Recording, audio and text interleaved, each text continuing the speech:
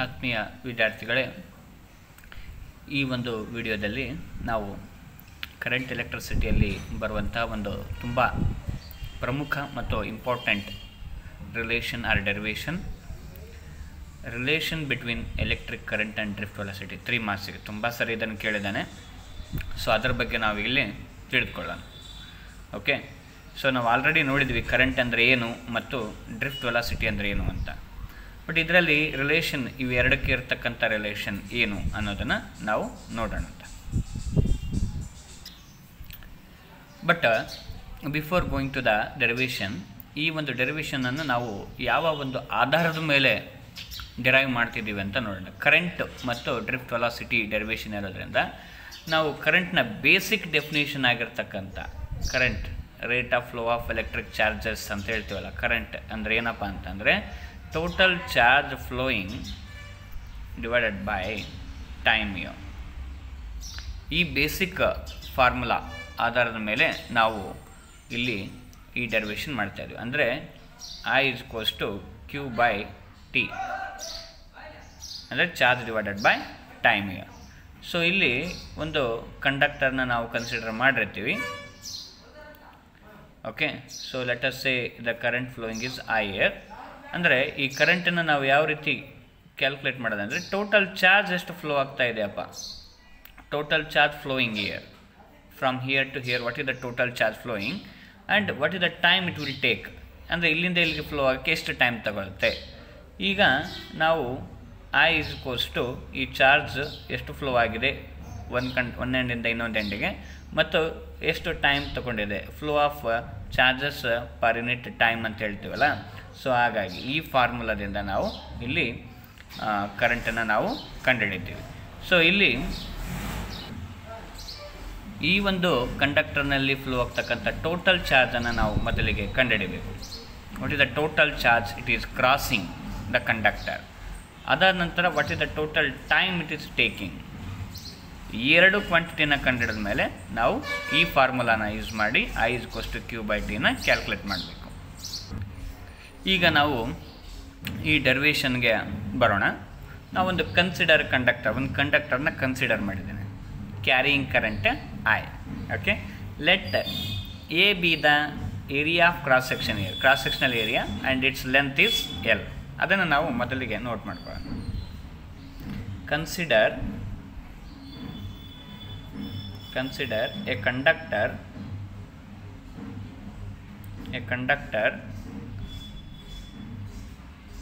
of length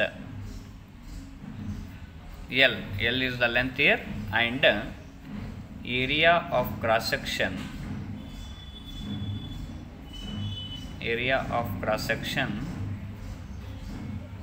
A. A is the area of cross section. Okay, so it carries current now. It should carry current now. What is the current it is carrying? I. Let I be the current in it. Current flowing through it ಅಂತ ಹೇಳ್ಬೋದು. So current I ಆಯಿತಾ. ಇದಾದ ನಂತರ ನಾವು ಇಲ್ಲಿ ಇನ್ನೊಂದು important ಟರ್ಮನ್ನು define ಮಾಡಬೇಕಾಗತ್ತೆ. ಈ ಒಂದು ಕಂಡಕ್ಟರ್ನಲ್ಲಿ ಇರ್ತಕ್ಕಂತಹ ಫ್ರೀ ಎಲೆಕ್ಟ್ರಾನ್ಸ್ಗಳ ಸಂಖ್ಯೆ ಪರ್ ಯೂನಿಟ್ ವಾಲ್ಯೂಮ್. ಅಂದರೆ ಒಂದು ಯೂನಿಟ್ ವಾಲ್ಯೂಮ್ ಅಂದರೆ 1 ಮೀಟರ್ ಕ್ಯೂಬ್ನಲ್ಲಿ ಈ ಕಂಡಕ್ಟರ್ನಲ್ಲಿರ್ತಕ್ಕಂತಹ ಫ್ರೀ ಎಲೆಕ್ಟ್ರಾನ್ಸ್ಗಳ ಸಂಖ್ಯೆ ದಟ್ ಈಸ್ N ಅಂತ ತಗೋತೀವಿ. ಲೆಟ್ ಇಂಪಾರ್ಟೆಂಟ್ ಇದೇ very important here. Let N B the number of free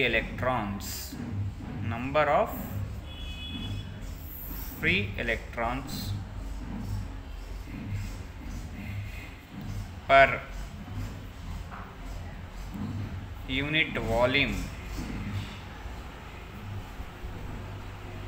of the conductor.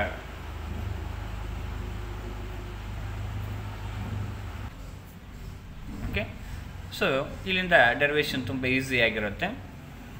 The volume of the conductor ನಾವು ಮೊದಲಿಗೆ ಕಂಡುಹಿಡಿತೀನಿ. Volume of the conductor. What is the volume of the conductor here? Volume of the conductor is equals to area, ಇದು cylindrical shape ಇರೋದ್ರಿಂದ area into length ಮಾಡಿದರೆ ನಮ್ಗೆ volume ಸಿಗುತ್ತೆ. Area into length. Okay, A into L is the volume. Okay, so now number of electrons, free electrons present in this conductor. Total ಎಷ್ಟು free electrons ಇದಾವೆ, electrons ಅಲ್ಲ, free electrons. ಬೇರೆ electrons present ಇರ್ಬೋದು, ನಾವೀಗ ಕೇವಲ free electrons, ಯಾಕಂದರೆ free ಎಲೆಕ್ಟ್ರಾನ್ಸಿಂದ ಮಾತ್ರವೇ ಅಲ್ಲಿ ಎಲೆಕ್ಟ್ರಿಕ್ ಕರೆಂಟು ಉತ್ಪಾದನೆ ಆಗಿರುತ್ತೆ. ಸೊ ಇಲ್ಲಿ ಫ್ರೀ ಎಲೆಕ್ಟ್ರಾನ್ಸ್ಗಳ ಸಂಖ್ಯೆಯನ್ನು ನಾನು ಕಂಡುಹಿಡಿತೀನಿ. ಇಲ್ಲಿ ಕರೆಂಟ್ ಪಾಸ್ ಆಗ್ತಾ ಇದೆ. ಓಕೆ, ಈಗ ಫ್ರೀ ಎಲೆಕ್ಟ್ರಾನ್ಸ್ಗಳ ಸಂಖ್ಯೆಯನ್ನು ನಾವು ನೋಡೋಣ. The total number of free electrons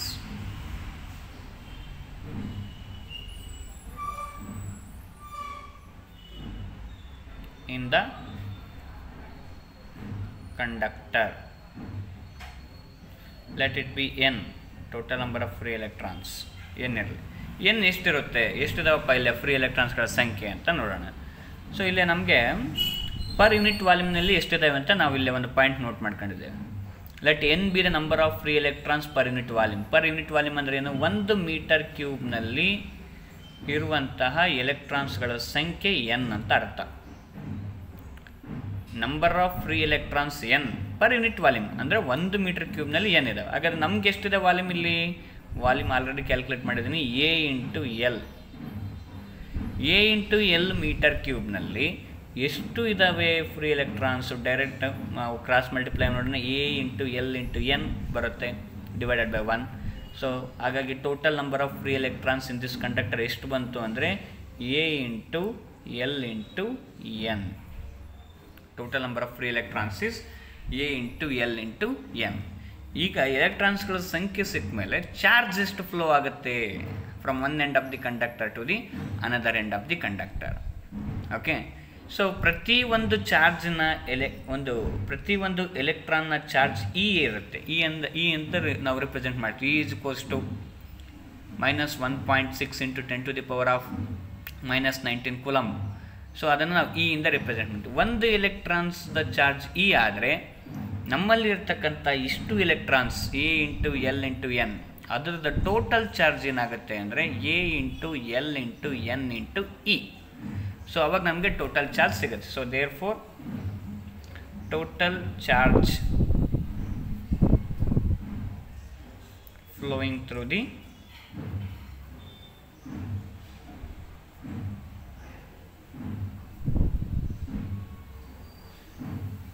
conductor. So ಅದನ್ನು ನಾವು ಕ್ಯೂ ಅಂತ ತಗೊಳ್ಳೋಣ. ಸೊ ಎಷ್ಟು ಎಲೆಕ್ಟ್ರಾನ್ಸ್ ಇದ್ದಾವೆ, ಎನ್ ಇದ್ದಾವೆ. ಪ್ರತಿಯೊಂದು ಎಲೆಕ್ಟ್ರಾನ್ನ ಚಾರ್ಜ್ ಇ ಇರುತ್ತೆ. So total charge N into E ಆಯಿತು. ಸೊ ಹಾಗಾಗಿ what is N value already ನಾನು ಕ್ಯಾಲ್ಕುಲೇಟ್ ಮಾಡಿದ್ದೀನಿ, A into L into N into E. This is the total charge flowing through the conductor. ಈ total charge ಆದಮೇಲೆ ನಾವೇನು ಕಂಡುಹಿಡಬೇಕು, time ಕಂಡುಹಿಡಬೇಕು. Total charge divide by time ಕಂಡುಹಿಡಿದ್ರೆ ನಮಗೆ current ಸಿಗುತ್ತೆ. Okay, I is equals to Q divide by T ಅಲ್ಲ. ಈ total charge ಕಂಡುಹಿಡಿದೀನಿ ನಾನು, ಇಷ್ಟಿದೆ total charge. So now I will calculate what is the total time it will take to move from one end to the another end, here to here. Okay, so here let T B the time taken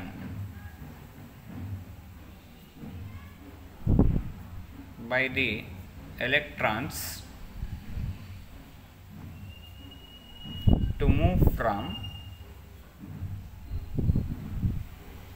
one end of the conductor to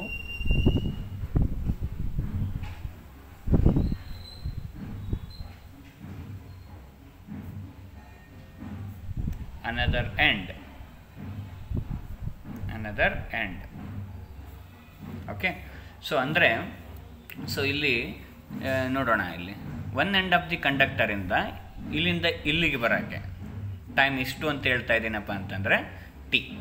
ಈ time ನಮ್ಗೆ ಇದೇ time ಬೇಕಾಗಿರೋದು. ಇವಾಗ T ಇರಲಿ, ಆ ಟೀನ ನಾನು ಇದಕ್ಕೆ calculate ಮಾಡಬೇಕು. ಒಂದು ಸಿಂಪಲ್ ರಿಲೇಷನ್ನಿಂದ ನಾವು ಇದನ್ನು ನಾವು ಕಂಡುಹಿಡಿಬೋದು. ಏನಪ್ಪ ಅಂದರೆ, ಈಗ ವೆಲಾಸಿಟಿ ಯಾವ ವೆಲಾಸಿಟಿಯಿಂದ ಬರ್ತಾ ಇರ್ತವೆ, ಕರೆಂಟ್ ಫ್ಲೋಯಿಂಗ್ ಇದೆಯಲ್ಲ, ನಾವು what is the velocity with which they are moving here? So drift ವೆಲಾಸಿಟಿಯಿಂದ move ಆಗ್ತವೆ. What is the velocity? Drift velocity. ಒಂದು ಎಂಡಿಂದ ಇನ್ನೊಂದು ಎಂಡಿಗೆ ನಾವು ವೆಲಾಸಿಟಿ ಫಾರ್ಮುಲಾವನ್ನು ನಾವಿಲ್ಲಿ ಸೈಡಿಗೆ ನೋಟ್ ಮಾಡ್ಕೊಳ್ಳೋಣ. Velocity is coach to distance divided by time ಇರುತ್ತೆ. ಓಕೆ, ಈ ಫಾರ್ಮುಲಾವನ್ನೇ, ಸಿಂಪಲ್ ಫಾರ್ಮುಲಾವನ್ನೇ ಉಪಯೋಗಿಸ್ಕೊಂಡು ನಾವಿಲ್ಲಿ ನೋಡೋಣ ಅಂತ. ಸೊ ಇಲ್ಲಿ ನೋಡಿ, velocity of electron is drift velocity.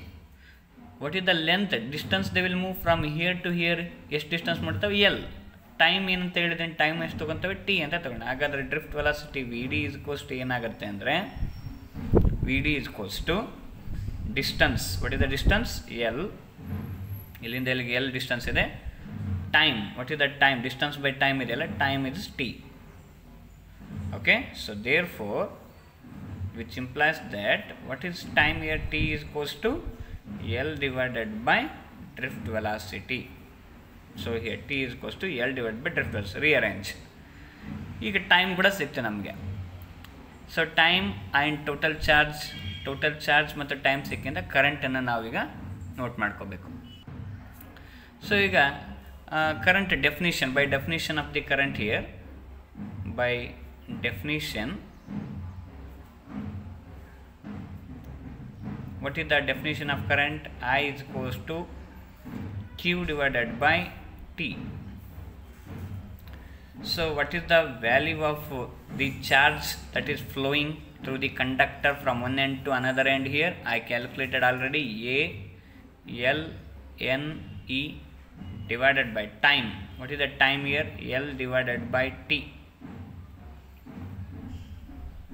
Sorry, L divided by VD. L divided by VD. Okay, so ಈ ವಿ ಡಿ ಇಲ್ಲಿ ಹೋಗುತ್ತೆ. A L N E into V D divided by L. L as it is here, V D will go to the numerator here and we cancel L and L here. What is left here? I is equals to A N E V D. This is the relation between current and drift velocity, A N E V D. By this I can say here current is directly proportional to the drift velocity. That is, as the drift velocity of electrons increases, current also increases. This is very important derivation and very easy. Try to follow the steps we discussed in this derivation. Thank you.